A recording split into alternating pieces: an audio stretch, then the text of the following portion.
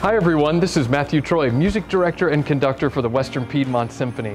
I'm so excited to share with you the news of our upcoming holiday pops concert called A Down Home Christmas. This is happening at J.E. Broyhill Civic Center next Saturday, December 4th, and you can get your tickets on our website, wpsymphony.org. So come on out for some of the greatest holiday music that you'll hear anywhere provided by the Western Piedmont Symphony, and we look forward to seeing you there. Happy holidays!